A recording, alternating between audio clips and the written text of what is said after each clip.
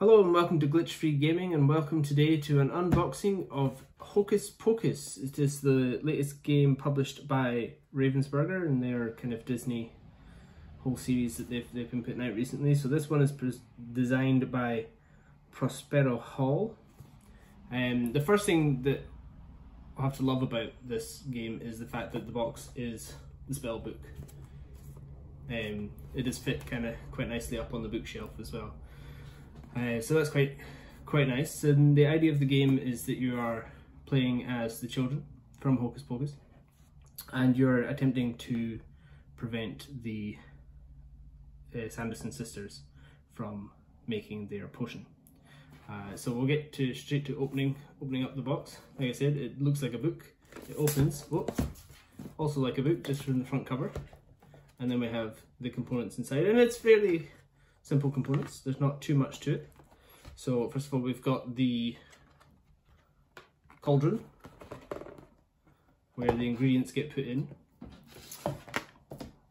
and we have one board which is of the sisters. We'll put that to the side. Instruction book, obviously. And then we have a few components which were already bagged, which is nice. So we have the cat. I was going to say Minx, is that right? Try to remember the name of the cat. Binks the cat. We've got these tokens here, and we have a deck of cards. So quick look into what each of these do. So first of all, I'll take out these tokens.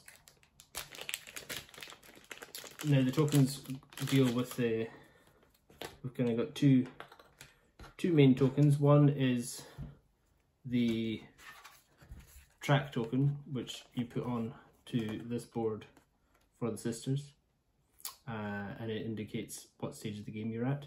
And if it gets up to here, you've lost the game. Now, as I said, the idea is to stop the sisters from making their potion. So what happens is everybody gets dealt some of the cards, and there's different ingredient cards. So we've got the newt's saliva, we've got oil of boil, it's not oil of boil, dead man's toe, and thine own tongue. And finally, we have the Dash of Pox. Now, you might notice that all the cards there were slightly different colours as well. So, in the same sort of sense as Uno, or, well, many different games, you have, what have we got? We've got 5 different ingredients and 5 different colours. So, when it is your turn, you can play an ingredient down as long as it matches either the ingredient or the colour. And in order to beat the sisters, you were going to have to stun them 3 times. And to stun them, you need to have in the cauldron at that point either 5 cards of the same colour, 5 cards of the same ingredient, and then it's a special case if you've got 5 of the same ingredient and 1 of each colour, then you stun Winifred. So if you see again on the track card, we've got each of the sisters. And if you get all the same colour, then Sarah is stunned. And if you get all the same ingredient, then Mary is stunned. And if you get all the same ingredient and 1 of each colour, then it's Winifred. And that matters when you have certain cards in here that have a spell book on them. Try and find one. So there's one there. So the spellbook on the card up here in the top corner, if that ingredient gets played out onto the cauldron, then you have to reveal a spell card, which are somewhere in this deck, possibly at the back. Yeah, here they are. So these are the spellbook cards, and you can see that each one of these has a spell effect on it. And it also has, right up at the very top, in very small print, the sister that it relates to. So this one is for Sarah. So if Sarah was stunned, in this case, and you pulled out this card, well, she's stunned, so she can't cast the spell, so you just discard it. So that's it's quite a useful thing. And of course, Winifred's spells are the most powerful.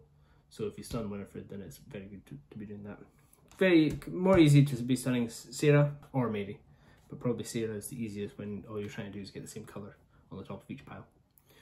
So depending on the number of players, you have either 3 or 4 cards in your hand.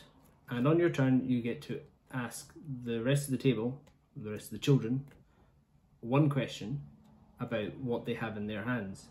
So you can ask either, does anybody have any blue cards? Or you could ask, does anybody have newt saliva? And it has to be a yes or no answer. So they can't say, yeah, I've got 3 blue cards or whatever. They just say yes or no. So then you try to work out what everybody has in order to decide what it is you're aiming for, whether you're trying to get all the same colour or you're trying to get all the same ingredient to show up on the cauldron. And then the final part, the final thing is Binks as well. We said we've got Binks here. And Binks, like the spell book, shows up on the card. So if Binks comes out, then that player takes the Binks token, and at that point they put their cards face down on the table so everybody can see what they have in the hand. So then again, if Binks gets passed about enough, you kind of start to see what people have and helps you decide how to play the cards into the cauldron. Final tokens that we have are these 4. They're other characters from the film. So you've got Billy Butcherson, you've got well, this is not a character, but the Circle of Salt, the Burning Rain of Death, and then Daylight Savings. And these are the 4 tokens you've got. So yeah, Billy's the only kind of extra character from the game, but there are other points from the game, from the film. And each one of these is a single use action that can happen. And these kind of, you leave them laid out above the sister's board, and then once you've played them, you just turn them over, because like I said, you can only use them once. So Daylight Savings lets you swap 1 ingredient with any player. So you've asked if anybody's got a dead man's toe, someone says yes, you swap it for them because that's what you need to maybe summon the witches. Burning Rain of Death allows you to draw 3 ingredients, discard 3 ingredients and then draw 3 new ones. Circle of Salt discards a spell, but then you do have to draw another spell. So if one of these spells came out and you really didn't like it, play the Circle of Salt and change which spell that's coming out. And finally, Billy Butcherson allows you not to play any ingredients, which again, you ask if anybody's got a blue card and the next player does have a blue card, you don't have a blue card, and there's maybe you only need 1 more blue card, so you play Billy Butcherson. You don't have to play, the next person maybe has a chance to play their blue card and win that round. So that's it. That's essentially Hocus Pocus in a nutshell. It's quite good. We've had a shot of it with the kids and they enjoyed it. We'll be playing it a bit more. It's good fun, and we did just manage to beat the witches. It was good. We certainly enjoyed it. Having the Binks also helped with younger children as well, because you kind of say, all right, well, let's maybe suggest that they have Binks.